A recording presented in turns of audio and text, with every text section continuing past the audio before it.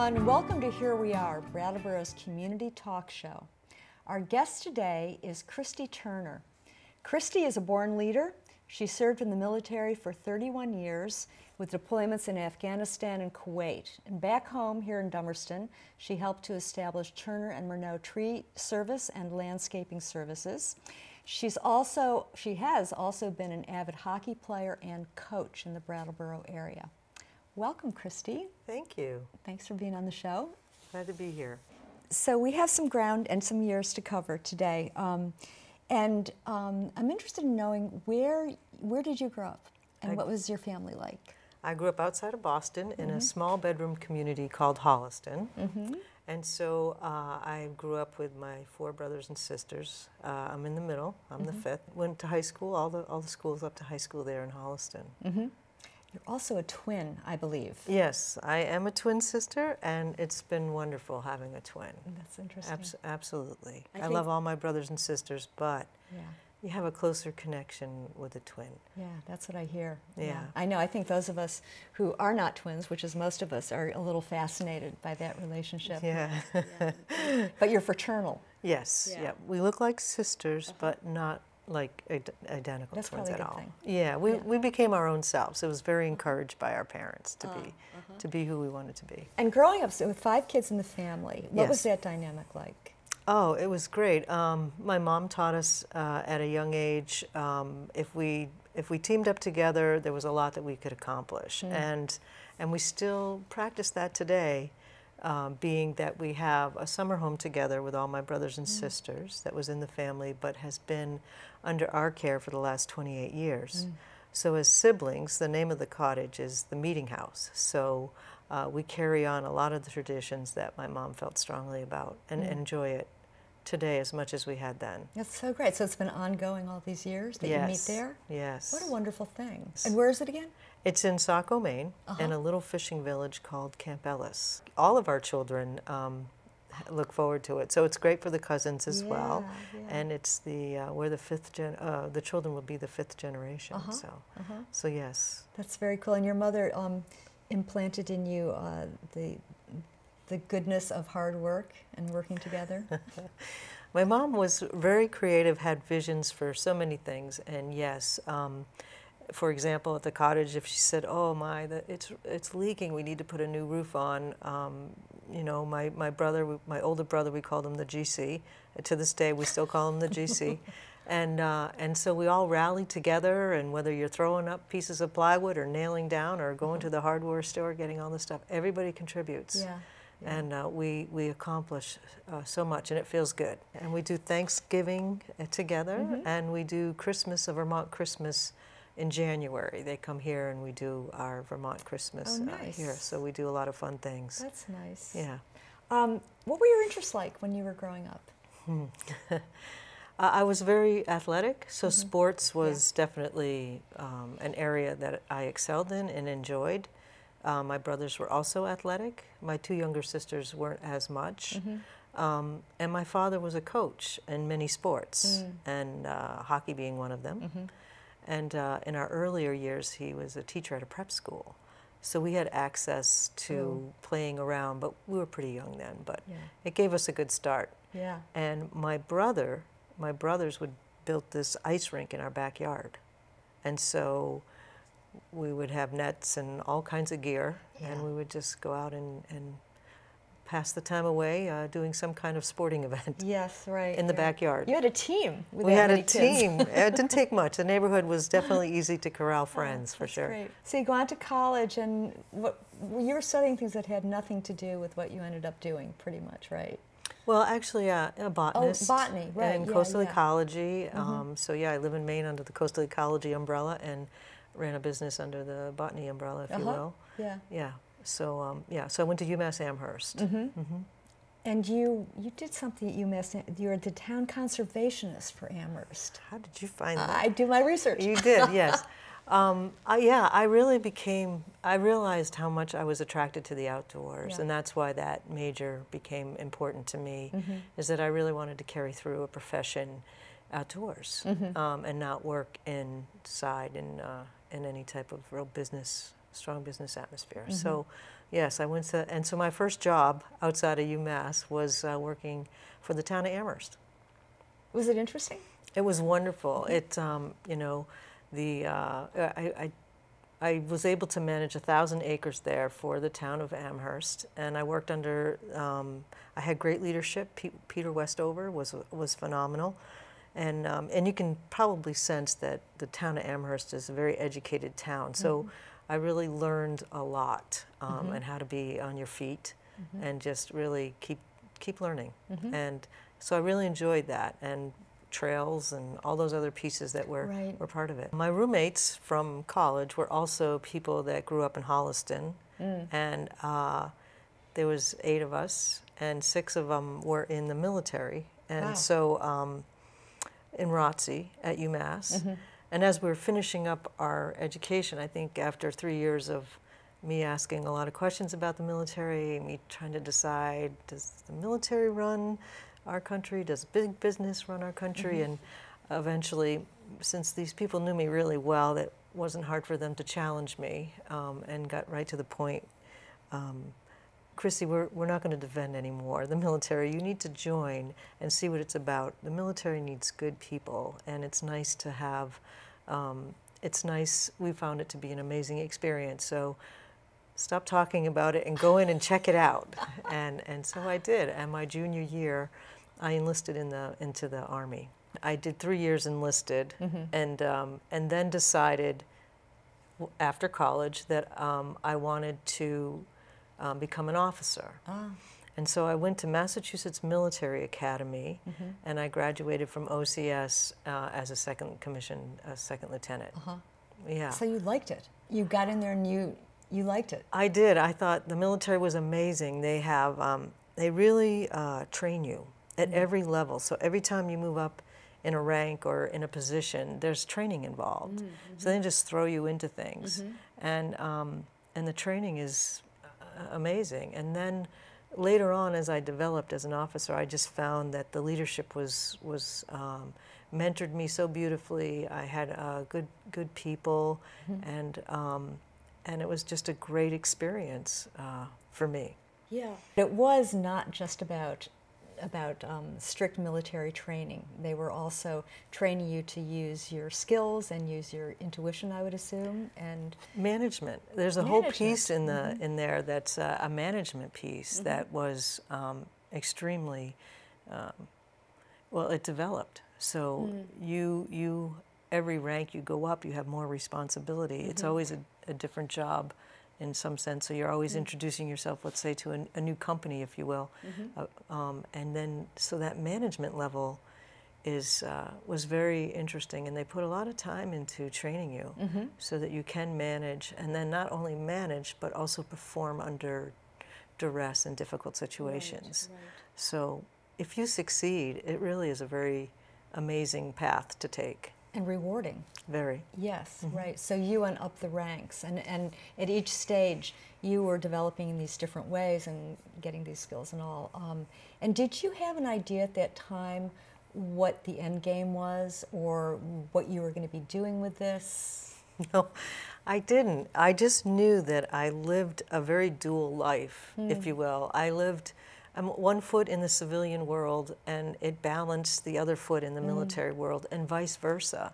And so I didn't put any expectation on what an end result would be. I just participated. Yeah. You know, in both. So yeah.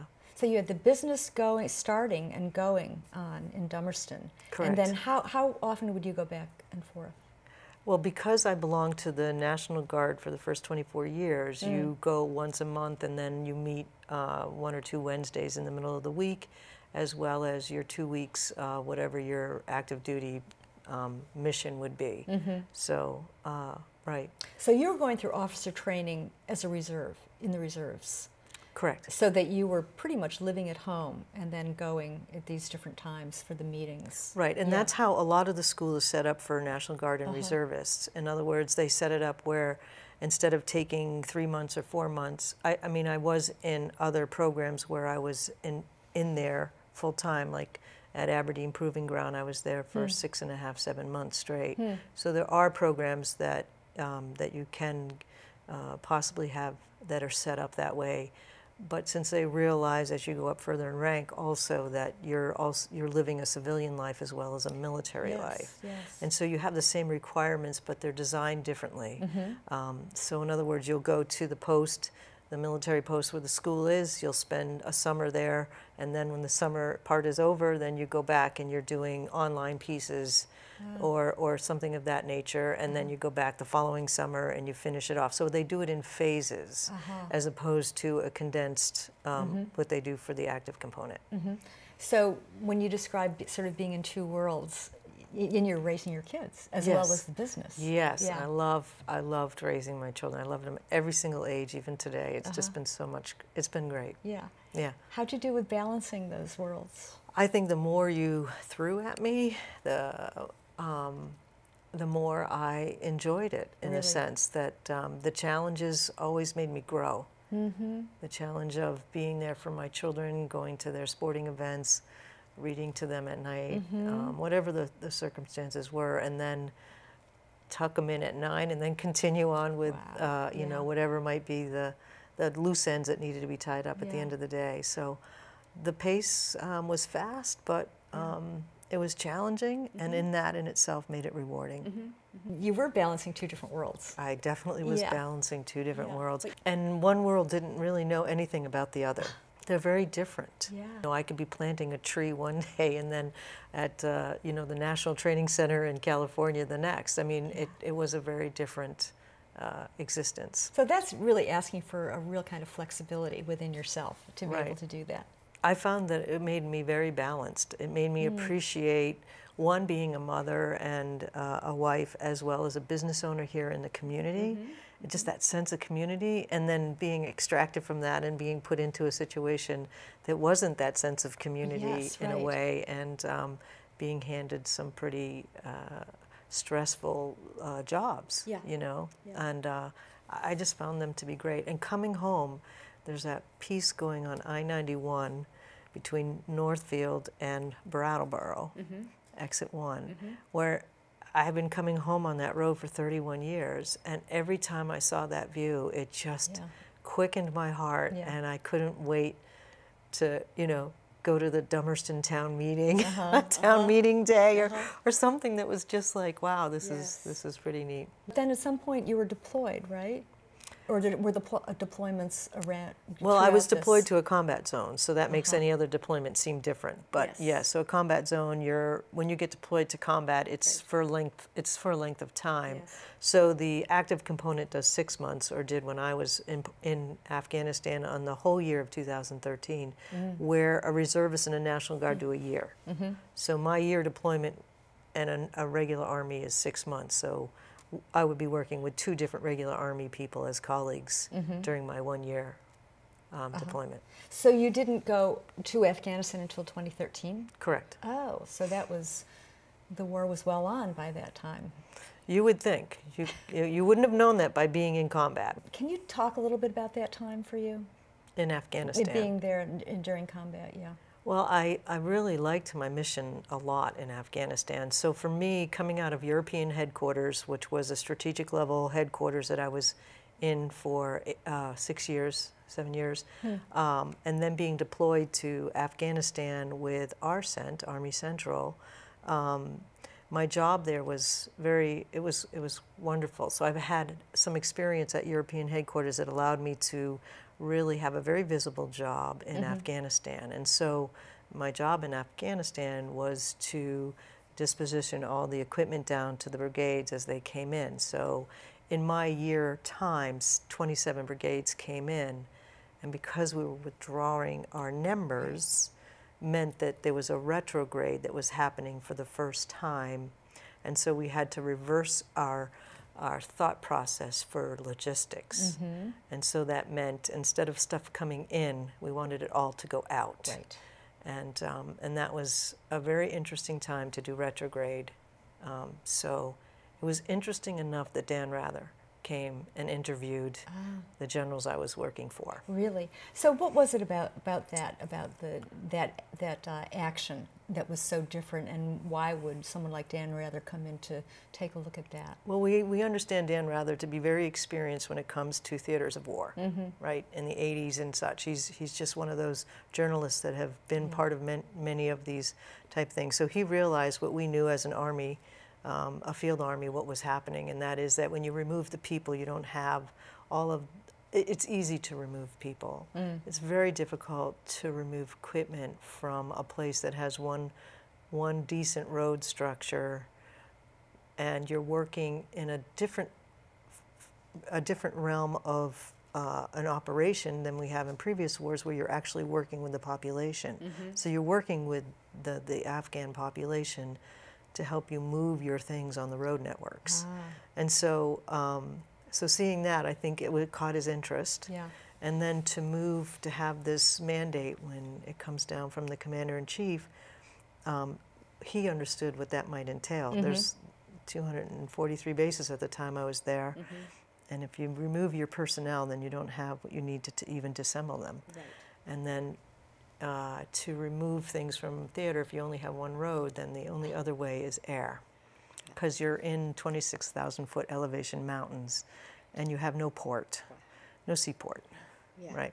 Yeah. So that was very. It was like getting your doctorate degree in logistics. In logistics, and so yes, to me, that was really a height for me to operate under those circumstances, and I really thrived at doing that job. Yeah, I really liked it. I would assume that there are certain people who are excellent at this, and some that you would not want to be doing it. I mean, I don't claim to be the brightest light bulb in the pack. There's a lot of amazing leaders out there, but I also had a very strong work ethic. And if I didn't have the answer, which kind of got known by my colleagues in Kuwait, that I would get it.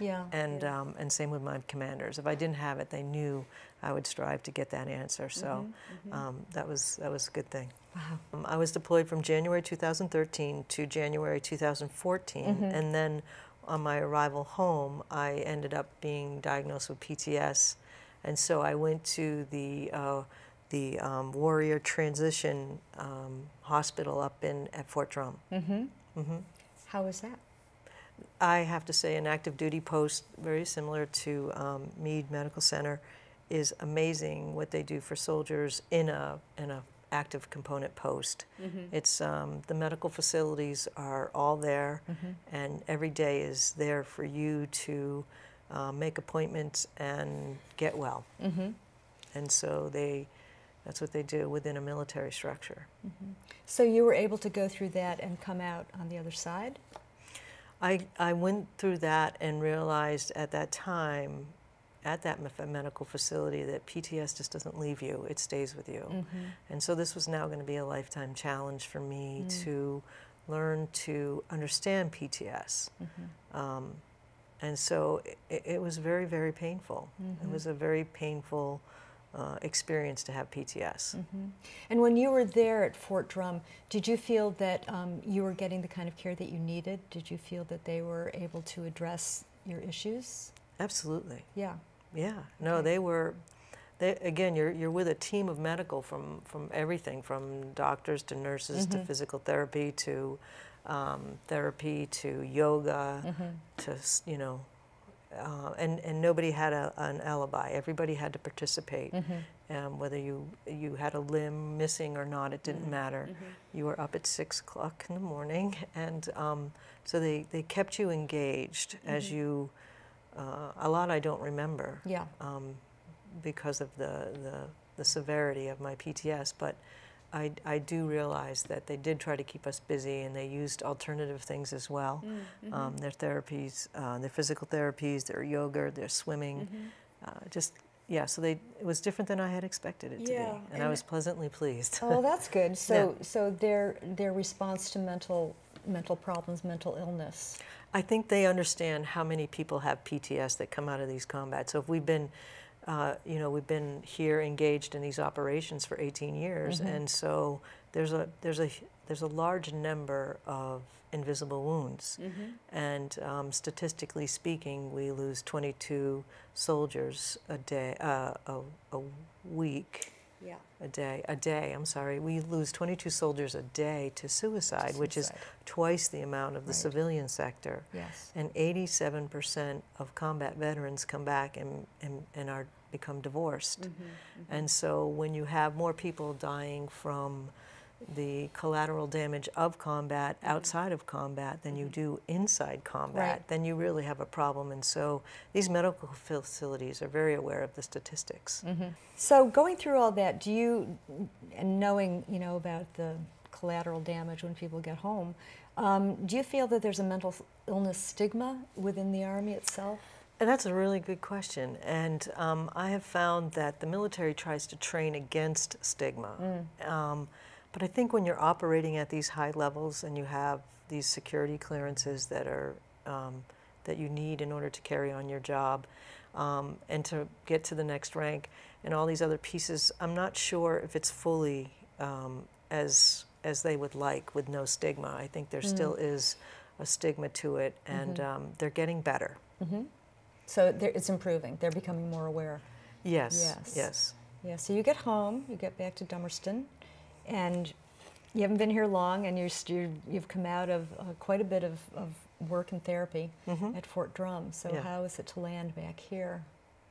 It was still kind of confusing a little bit for me. I missed my family so much because at this time it was 17, almost 18 months of being away from my family. And so, you know, you have to balance what makes you whole, and being with my family made me whole. So, but when you come back here, it is hard. It is hard for the community to understand, one, that you can't just shut off all that adrenaline that's been in you for a year to keep you alive, and two, that invisible wound is really hard to detect, but yet at the same time, as an individual, the pain was immense. And you worked with Ann Black with the Warrior Connection. I did. Also in Dummerston. Yes, and boy, what a lucky thing to have the Warrior Connection in Dummerston at that time. I had done other things prior to that, and all of them may have helped, but none of them removed the pain. And so, you know, as I had mentioned before, I'd done the yoga. I also had, you know, was in therapy still, and exercise was extremely important, so the moving piece. But the pain, you know, you suffer, I guess. And I didn't want to do medication. I didn't want to ever drink alcohol. I wanted to see how to work through that suffering. And the Warrior Connection truly helped me do that. It did. Yes, it did. And this is like... Profoundly. I mean, like night and day. And this is like a one-week workshop. It's 6 days, and there's many out there. So there's 42,000 of these offered in the United States, because there is this gap of you can do all the therapy and all the yoga and all those other pieces, but there's something internally that just needs a specialized transition, if you will. And so there's many of these programs that fill the gap, and many of them are run by military people who have experienced the same lack of direction, if you will. And it's a desperate time. And yeah, it's a desperate time. You know, when you think about it too, you know, obviously war has been going on for eons, and think of all of the soldiers who have come back after war and what they've gone. I mean, I don't think that PTSD has probably changed all that much over the centuries, right? It isn't. It used to be called battle fatigue. Or shell shock. Or shell shock. All of those have been certain criteria towards it, yes. But when you come back and people don't even realize that all of Afghanistan is a combat zone, then they're not picturing you that way at all. They may be picturing you, I don't know, sitting at a desk, you know, signing out trucks or something. I really don't know. We don't know. Yeah, we don't know what you've done. And all of Afghanistan is a combat zone. There's no such thing as a front line anymore. Wow. Is there a camaraderie when you get together with other veterans? There is, and I had a very profound healing experience based on that, actually. And you know, that was very interesting. I went to one of those programs, another one called Semper Odyssey, run by a 2-star Marine General, Tom Jones, an amazing giver, if you will, from the heart as well. And there in that, this woman came up to me and said, I recognize you. And I'm like, what? Yeah, she had 40 years of service, 20 as enlisted, 20 as officer. And she said, I recognize you from Afghanistan, and I'll always remember you because you walked up that you walked on that road up there on Disney fully confident, all battle rattle on, and I just remember that, and I needed to see that, and I did. And that's how come I remember you. And I'm like, no way. And sure enough, we found out we were there during something very bad that happened to some soldiers. And it was something that I was never able to share with anyone because I had gone into this deployment as an individual and not with any company or battalion or anything. So I experienced this horrific day and I had no one to share it with, and I didn't realize it, but as soon as I saw her there, we never discussed it, but we made this eye contact of immense healing, like there's another human being that understands that moment, that insanity and that suffering, and it just washed out of me. And yeah, so we never had to say a word, and it was that's what happens when you're with other military people.